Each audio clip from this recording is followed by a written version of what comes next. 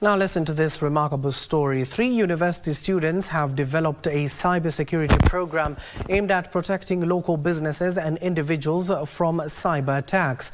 Vincent, Karanja and Keiza and Norah Chesit, who are robotics students at Rift Valley Institute of Business Studies in Nakuru County, say they came up with the innovation after realizing that cybercrimes were a growing menace in the country.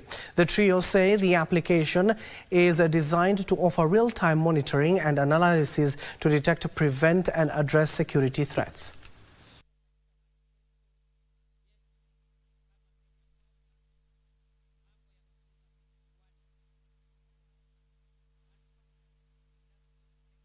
Access to information.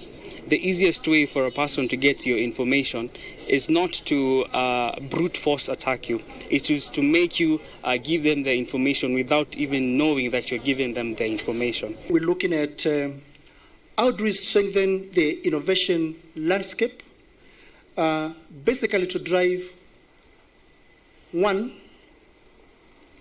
you create an employment base, you support the manufacturing base,